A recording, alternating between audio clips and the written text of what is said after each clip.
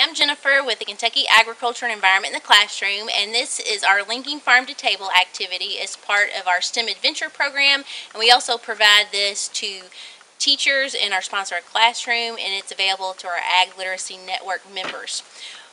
As part of the STEM program, we have this on a board, and it's a walk-up activity where you'll have a small group of children that come up, and we're going to have several cards. They might be from the farm ingredients, or they might be processed ingredients.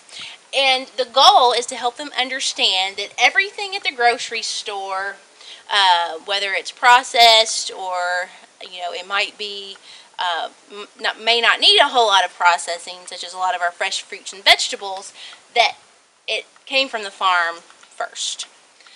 So when you have them walk up, make sure they understand that we're trying to make sure that we are being able to link our food to the farm. You can give them several of these cards, and it's going to be their job to put them either in the from the farm category or the processed ingredients category. And you can have a couple up to help them along so they understand what you're asking, but they're going to place some of these on the board. And then they'll know that some of these other things need some processing, so they're going to go on this side. You may want to go on and ask them if they know which things go together or where they came from. So if we have pizza crust, you can say, well, how do we get pizza crust? And hopefully they know that it's from our wheat that is grown on the farm. So that will lead into the next activity where we have to build a meal. So we can choose one of our mini meal cards. Let's start with a pizza. It's got a list of our processed ingredients that we need. So our kiddos are going to say, okay, we need a crust. So here is the crust. Where does our pizza crust come from? They know that it comes from wheat. Then what's our next one? Tomato sauce. So we'll find the tomato sauce card that will be on the processed ingredients side. Where does tomato sauce come from? Well, it comes from tomatoes.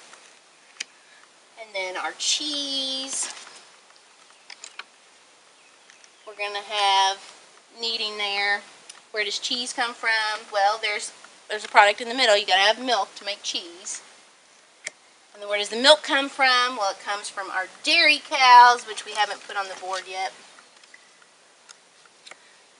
Now, you can take that one even further, because what does the dairy cow need to eat in order to produce milk? Well, they have to eat grasses and hays, maybe some corn, also some soybeans. So then we've also got a food chain going here. We also need some pepperoni, which we have on our processed ingredient side. Where does that come from? It can come from many different animals. We'll just say for these purposes it's going to come from hogs. And again, they're going to eat some of the same things that the dairy cow had to eat in order to produce the pepperoni. And then our last thing is vegetable toppings that we'll need, and those come from vegetable plots. If you get through one whole meal and have that conversation, you can give them a different meal and have them do this one on their own. So you could put up a breakfast, or you could put up a cheeseburger. There's a lot of different options, and see if they can do one of these meals all by themselves.